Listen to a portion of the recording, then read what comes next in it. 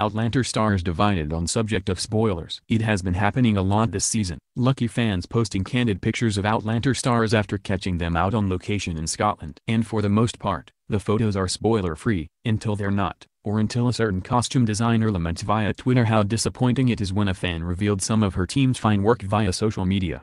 Interestingly, stars Katrina Bale and Sam Heughan are rather split on whether fans should rush to post everything they see when visiting the Outlander set.